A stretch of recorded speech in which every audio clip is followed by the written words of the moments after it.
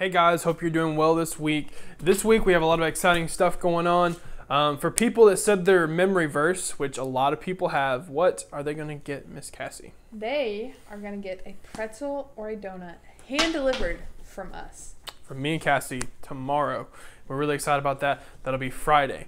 So we're really excited about that. And Miss Cassie, what else do we have going on today? We got a fun game, I believe, where me and you are going to face off, right? We do. And hopefully I'm smarter than Mr. Ethan, but I mean, we'll just have to see. We'll have to see. And I believe there's going to be some fun stuff with that. We've got a lesson coming up, so you're not going to miss the rest of this video. All right, guys, today I'm going to be sharing with you my life verse. And it is Hebrews chapter 12 and verse 1. And you might ask, what is a life verse? Well, it means different things to different people, but for me, it's a verse that I've used from when I was a little boy up until now. I'd go to it when I didn't understand things, and it gave me great comfort.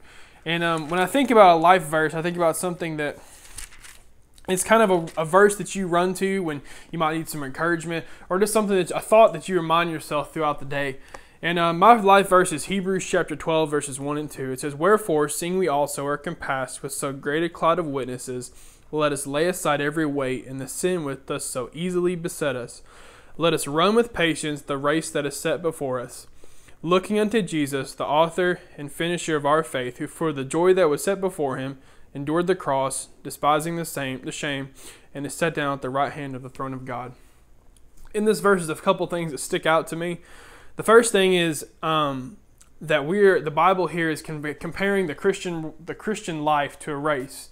And I say most people have run a race, even if you're just racing your brother or sister or your friend, or if you've run a race at school or something. But it's comparing it to a race, and it's not a quick race where it's just maybe a few yards or whatever, but it's a long race that we're running our whole life, however that long that might be.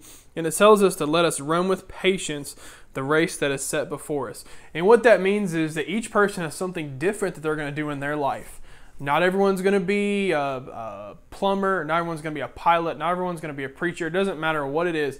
God has different plans for everyone. And so everyone's race is different. We're supposed to run that race with patience.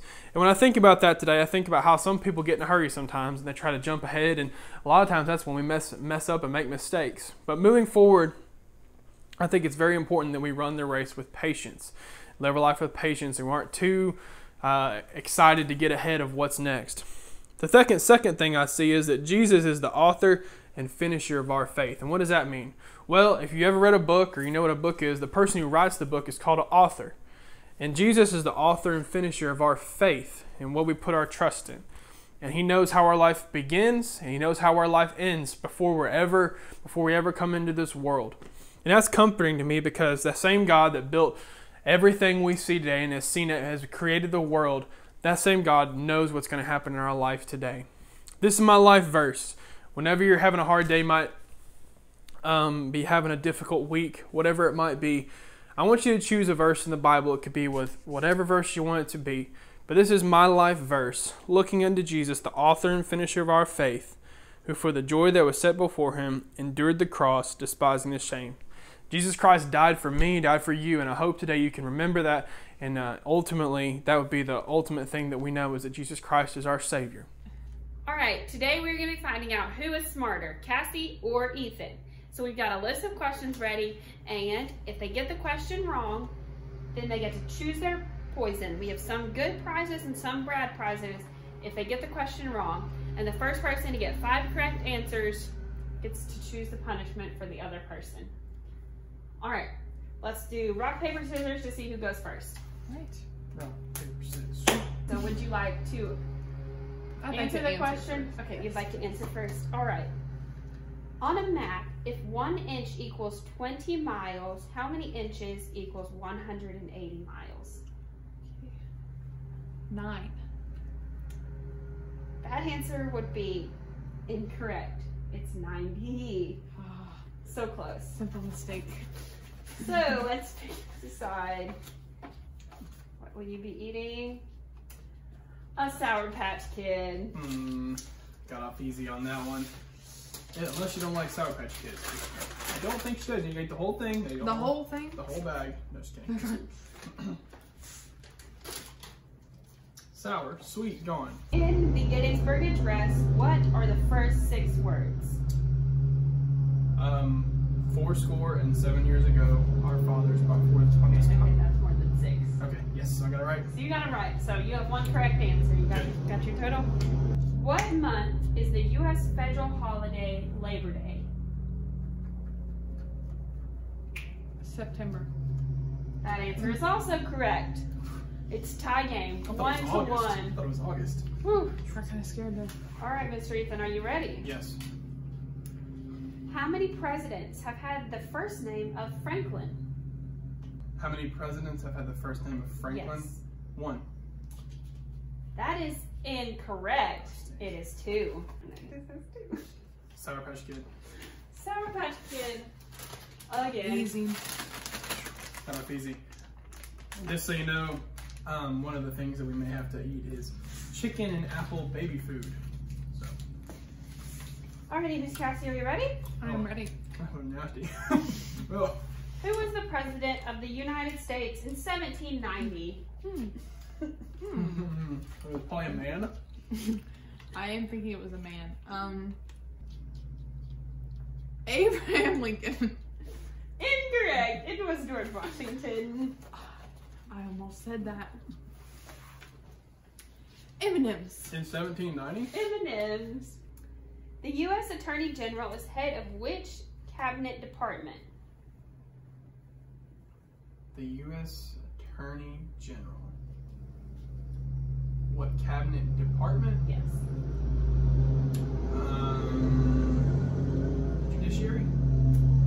That would be incorrect. What's the correct answer? Department of Justice. Oh, I didn't even know what kind of answer I was looking for. It's baby food. All right, Miss Cassie, which flavor do you think Mr. Ethan will like? You know what? It'd be nice and let him pick.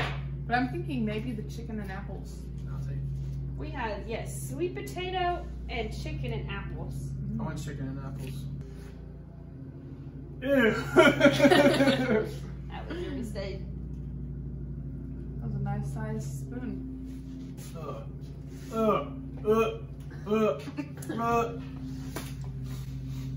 Okay, hope I don't get any more. How would you like a Sour Patch Kid right now? I would rather have anything but that. Which is longer, a kilometer or a mile? A mile. Correct. Cassie now has 2 correct questions. She's taking the lead. A kilogram equals how many grams? 1,000 grams. Yeah, that was also too easy. Whatever, we'll give it to you. Tie game, 2 to 2. All right, Miss Cassie, you ready for a geography question? Oh yes. What is the capital city of Nevada? Okay. Don't laugh at me. You don't know it? I've never been to Nevada. Can I steal? Oh! Is it Las Vegas? No. Incorrect. It is Carson City. No Oh look, cheating. she has baby food. No cheating. She's a cheater. She's a cheater. Sour Patch Kid. Did you cheat? No. Did she cheat? Nope. You saw her home cheating. She has. Cheated. No, I looked as I threw it, but I did not cheat. I don't even like Sour Patch Kids. A likely story. Alrighty. So it's twos? 2s. You ready? Yeah, my geography question. Your chance to take the lead. Alright, I'm ready. I'm excited. How many U.S. states border Texas? How many U.S. states border Texas? Well, I know Oklahoma does. I know some other ones do. I don't know. So at least one. Do I have choices? No. Nope. No choices. All up to you.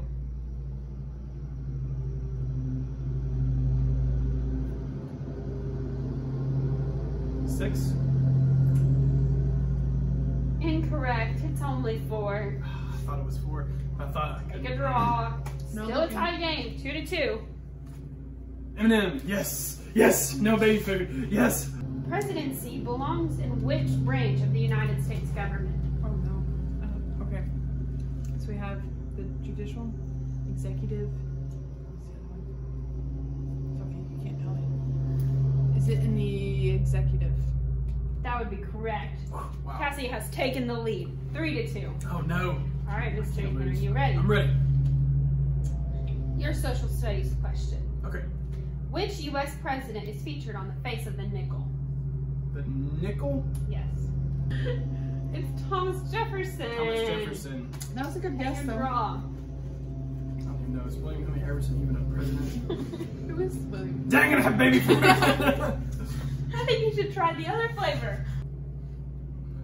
So nasty.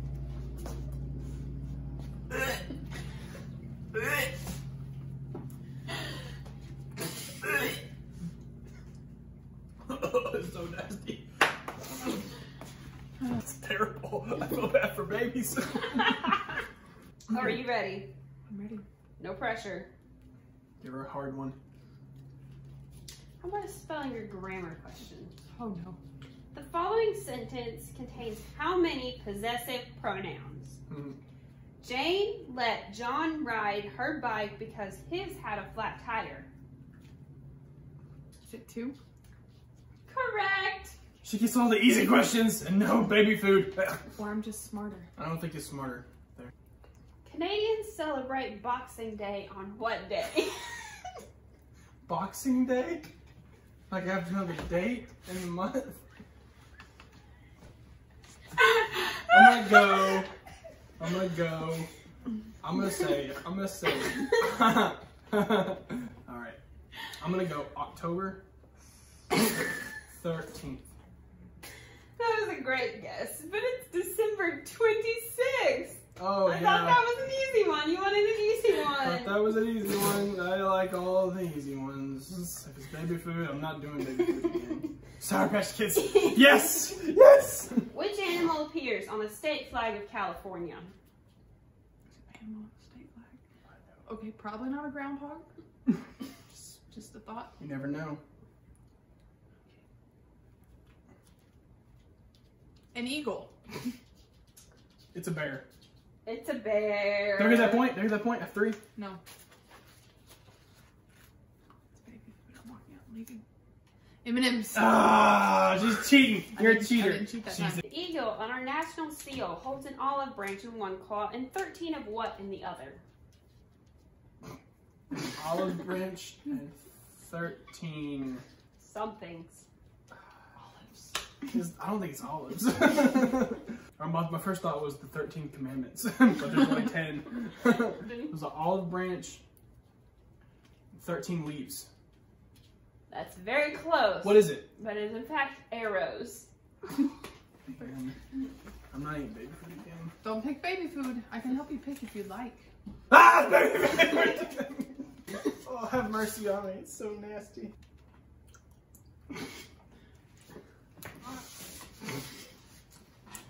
All right, we're good. 37 divided by 5 equals 7 with a remainder of what? 2. Ah! 2. That's correct. We have a winner. Miss Cassie is in fact smarter than Mr. Ethan. What will his punishment be? Well, I think he's about sick of the baby food, so I think he should have a Sour Patch Kid dipped in baby food. Okay. I'm sorry. I'm sorry. Ow! I wish that was true. But it is not. Ew, it's so bad. Thank you all for watching, and I hope you play along.